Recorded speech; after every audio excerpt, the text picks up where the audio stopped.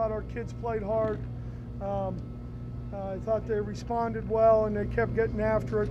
We were very excited, obviously, but we got to get back in our conference, and our goal is to win that championship, and we're a long way from it. So I appreciate your understanding, but I'm going to go and go to the hospital.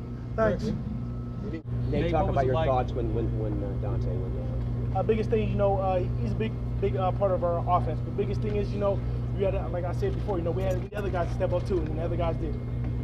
It kind of hurt me. The biggest thing is, I just got to keep on, just think positive.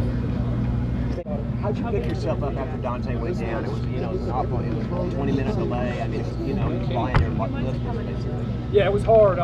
We have a lot of respect for Dante. We really love him. He's a big part of the team. So it was hard to regroup the guys. But what we started saying is, hey, let's win it for him.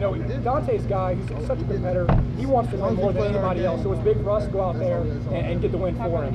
We're just going to head back to Muncie tonight. I hope that we hear how he's doing along the way. I know Coach Oak is heading up, so I'm sure he's going to relay the information down. But we all want to know how he's doing. We hope he's doing well. When he was down, everybody was milling around. Was there any discussion? Did he say anything? I wasn't close enough to hear him say anything. From what I heard, he was moving originally. He was. Yeah, I think he had some loss of feelings, loss of consciousness. I'm not really sure. I just know that I hope he's better. I immediately just started praying that God would do his miracles and works that he always does, and praying for Dante's family and everything. And then I had a mindset that our defense has to step it up.